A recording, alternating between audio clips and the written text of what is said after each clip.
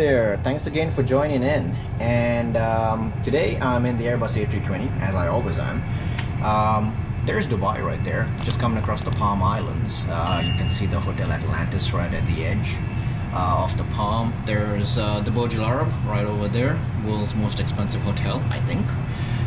Dubai Marina with the famous Jumeirah Beach right over there, and there's the Palm Jebel Ali in the distance. So, and a whole lot of beautiful desert as far as your eyes can see. And I'm right now pretty much over the Arabian Sea. So that's a little tour of Dubai for you. Now that you've seen it, let's get on to it. We had a request from one of our wonderful subscribers, and he was asking if we could do a full auto land in the Airbus A320, which is not uncommon, because like if the weather's like really bad, ILS conditions, visibility is really low, and provided that the aircraft, the pilots and the airport are all certified through the high category low visibility conditions, Cat 1, Cat 2, Cat 3, Cat 3 Alpha, Cat 3 Bravo, and so on, then you are allowed to do a full auto land. Alright, but you do have to meet those, you know, both aircraft, airport and pilot all have to meet the required, those requirements to do that, which I am. So what I'm gonna do now is I'm going to program in a ILS to runway 12 right for a full auto land procedure. So what I'm gonna do now is I'm gonna head over to the chart. We're gonna look at the chart, study the chart, and then we're going to come back here into the cockpit, program it into the box, because I haven't programmed anything. I'm just flying basically heading and altitude here. So selected, and yeah, program it into the box and then carry out the approach. This is not going to be a very long video, I promise, but yeah, let's get right into it, shall we? ILS approach into Dubai International Airport. So let's come over to Navigraph, airports, and I've got Dubai right here. If you don't have it, just type Oscar Mike Delta Bravo and bring up the chart. We're going to approaches, and we're going to take the ILS for runway 12 right. Let's do the Cat 2, Cat 3 ILS for runway 12 right. Okay, I'm going to choose that because it would be in these conditions that we would actually do an auto land. So that's why this makes more sense to me. All right, looking at the chart, here we go. And so I'm referring, just for reference, I'm referring to plate number 11-2 Alpha, effective from the 22nd of July 2022. It's a Cat 2 and 3 ILS for runway 12 right. The frequency for the runway is 109.5, and it's identified as India Delta Bravo Echo, something we will check later. Final course is 119 degrees. It's a mandatory final approach fixed altitude of 3,000 feet by Delta Bravo 657. And with reference for the minimums for Cat 3B, Cat 3A, and 2 ILS, we've got to refer to the minimum chart, which is at the bottom of this plate. The airport elevation is 62 feet with the runway elevation of 11 feet. Now we are in this region over here near the World Islands and stuff, so the MSA for that area will be 3,800. We're currently at 5,000, so we're okay. So as you can see, the approach starts at Pedov. Pedov, you got to be 3,000 feet by the time you reach Delta Bravo 657, which is our final approach fix. It's mandatory that we be there, be 3,000 feet by this point. Okay, and as we come down, we can see that this is a 3-degree descent. Those are the speeds according to the that's the descent rate as per the speeds. And we've got an airport which is equipped with high intensity lights and PAPIs on both sides. All right, and then it's a direct to Delta Bravo 614 in case of go around. So let's say I'm going to do a Cat 3B, okay, Cat 3B ILS, which has no minimums whatsoever. Okay, so that's why it's blank over there. If you're doing Cat 2 ILS for the category of aircrafts, that would be your decision height. If it's a Cat 3 Alpha, this will be your decision height. But I'm going to do a Cat 3 Bravo ILS. All right, so I don't have to program any minimums into the box. So that's pretty much the approach we're going to do. And final part of the briefing would be, in case of missed approach, climb straight ahead, climb direct to Delta Bravo 614, then on track 134 degrees to Delta Bravo 655 at 4,000 feet, then turn left on track to 044 degrees to TAL 2, which is right over there, and hold at 4,000 feet. Alright, so I pretty much know what to do. Let's go back into the cockpit and let's program this into the box, and let's shoot this approach. Alright, see you there. Okay, now that we've done the briefing, let's and we've discussed the plate, let's get the approach going. Before I go any further, I just want to enter into hold at the present position. So I'm just going to put myself into a hold where I am so I can have some time. So insert, and I'm gonna go nav, and there we go, we're in the hold now. Speed all constraint, nav maintaining 5,000 feet for now. Okay, now I just want to program it into the box. So on the init page, you obviously want to make sure Dubai is your destination, and when you come to the flight plan page, as you can see right there, Dubai is very much our destination. So we're gonna go select Dubai, arrival, and I'm gonna go with ILS 12 right. Select ILS 12 right, and this is going to be pretty much a straight-in approach, so no stars and no VIAs. So ILS 12 right, no stars, no transitions, insert. Okay, now as we come down to the as you come scrolling down on the flight plan page, if you go to plan mode, you can see, there we go, starts at PEDOV, and then we've got Delta Bravo 657 with the constraints already in there. So the aircraft knows exactly what the constraints are and the mandatory altitudes. So that's looking good. And so once I've done that, to program an approach, there's a thing called a hat. All right. So we start with the flight plan page, then we go to the RadNav page. Okay. Now we want to check the ILS frequency is 109.5. Looking at the chart, it is 109.5. India Delta Bravo Echo. India Delta Bravo Echo, and if I bring up the landing screens, the ILS information, there it is as well. India Delta Bravo Echo 109.5, and we're just about 15 miles away. Cool.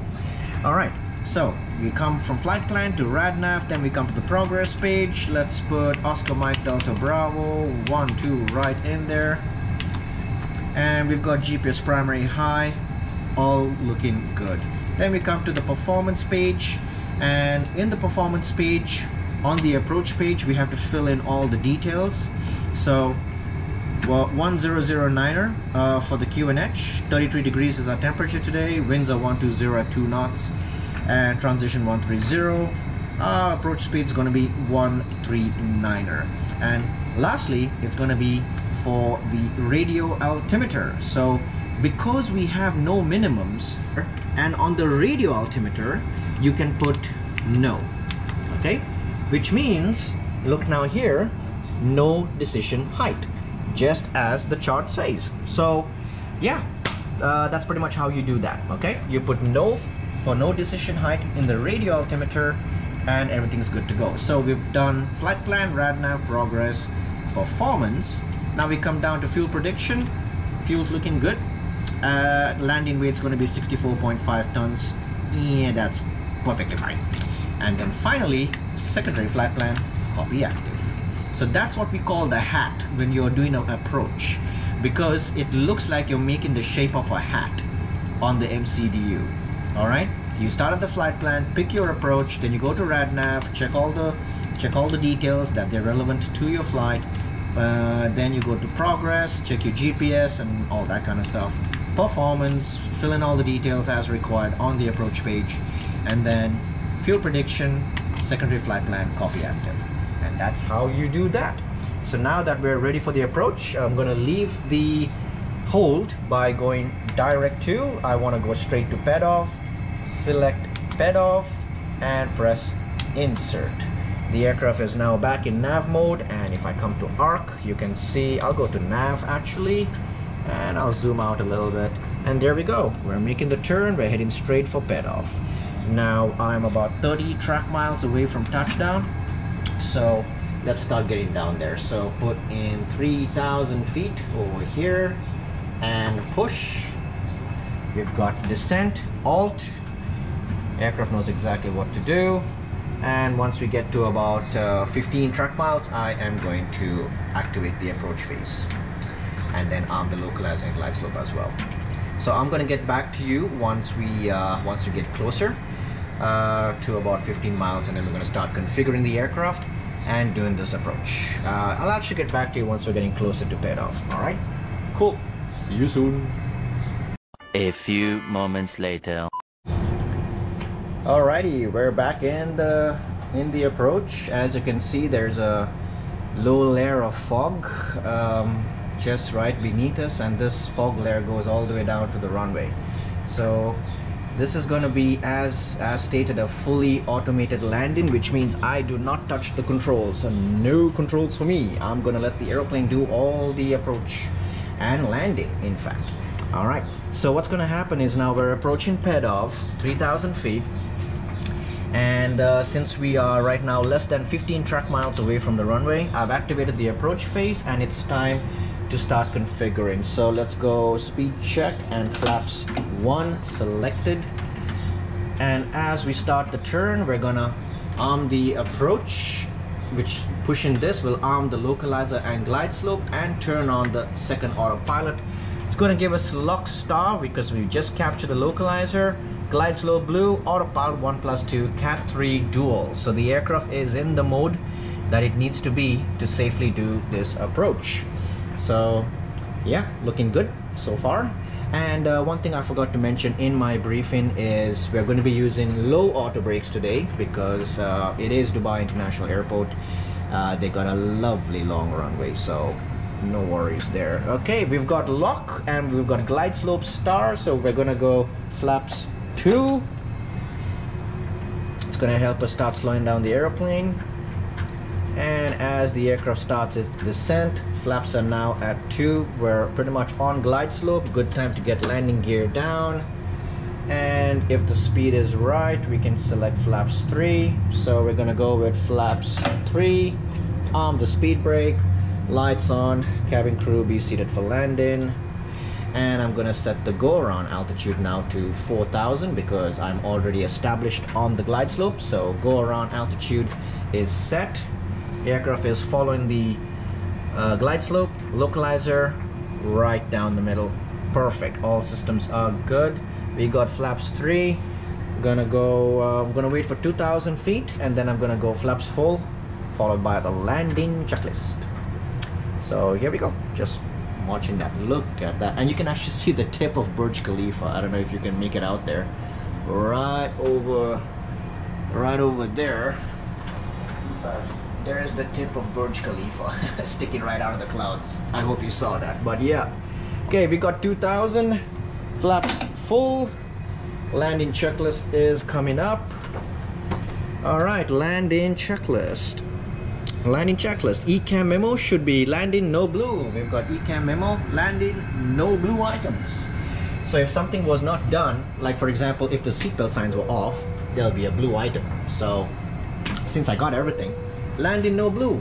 Landing checklist complete. Aircraft is doing its job. We're descending into the soup, right into the clouds. So yeah, we're just basically monitoring things now.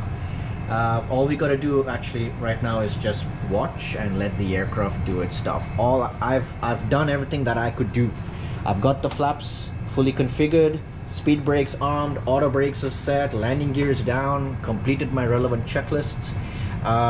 Everything's done. All I have to do is when it says retard, I just have to retard the engines and engage full reverses, and the aircraft will maintain center line and everything for me. I can kind of sort of see the ground, but I don't think I'm gonna see the runway. Anyway, that's why we have the ILS and auto land, because what I can't see, the aircraft can. It's got all the data it needs to land safely. So yeah, I'm just gonna trust my instruments and let this airplane do its job. So yeah, let's just watch and see, shall we? And this is very normal. If you do come to Dubai, you will notice that during our winters, heavy fog like this in the early morning hours are perfectly normal. Okay, I can see the airport. What looks like runway 12 left in the distance, but the visibility is not so great. Okay, we've got land on the FMA. Keeping my hands and feet ready. 200. Okay, there's 200. Okay, I can kind of see a runway. Okay, it's gonna go into a flare point. Here we go, the aircraft is flaring. It says retard the engines. The aircraft has touched down. And engage full reversers. We've got spoilers, reversers green, and decel on the auto brakes. Aircraft is maintaining center line and decelerating. And as you can see, the autopilot is still on. I'm not doing anything, hands and feet are off the controls. 60 knots, idle reverse. I'll just let the auto brakes bring us to a full stop. Okay, taxi speeds now, so full idle. And there you go. Autopilot is still on. So I'm just gonna let the aircraft come to a full stop. And then, yeah, I can disengage the autopilot and taxi over and go park somewhere close to duty free. And there we go. The aircraft has come to a full stop. I'm gonna set the parking brake. And that, my friends, is how you do a full auto land. Basically, program it and just let the aircraft do its job, provided you programmed it and you selected everything in the right order. There should be no reason why this aircraft can't bring you in for a perfectly safe landing in a low visibility situation. So that's how you do a full auto land. Hope you found the video useful and hope you liked it. If you did, give it a like and subscribe if you haven't, and keep those comments and suggestions coming, and we'll be happy to make another video as per your requests. Thank you so much, and have a wonderful day.